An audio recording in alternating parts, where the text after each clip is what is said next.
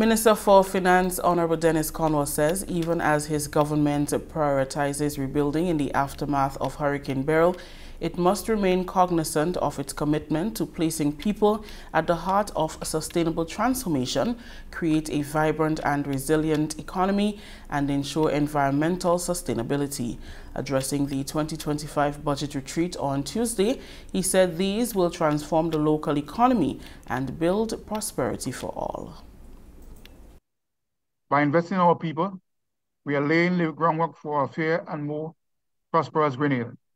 Each program and initiative funded should be designed to enhance the quality of life of our citizens and address critical social needs with compassion and efficacy. We should continue our efforts to diversify our economy. Our strategy for 2025 should be focused on fostering a dynamic and competitive economy while ensuring that our infrastructure can withstand the challenge posed by climate change and extreme weather events. We must continue to support capital projects that not only derive economic growth, but also fortify our resilience against future disruptions.